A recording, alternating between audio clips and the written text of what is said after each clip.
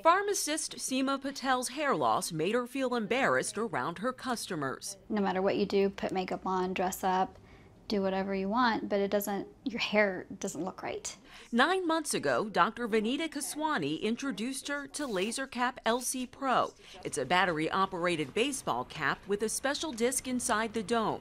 Just flip the switch, and more than 200 pulsed lights hit the scalp and stimulate hair growth. So it's basically low-level laser light, which goes through the scalp and acts on the cells and stimulates the energy factory of the cell, so it produces an energy-rich, oxygen-rich environment for the hair follicle. The device has been on the market for 6 years, but was recently FDA approved to promote hair growth. Patients can take the cap home instead of visiting their physician's office several times a week for laser therapy. Doctors recommend patients wear the cap 3 times a week for 15 minutes while they do routine activities. Patel wears it on her drive to work.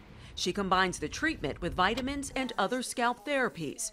The 43-year-old says nearly half of her hair has grown back. People are like, wow, you look really good today, so it feels good. And she feels confident facing her customers again. Danielle Nottingham, CBS News, Westlake Village, California.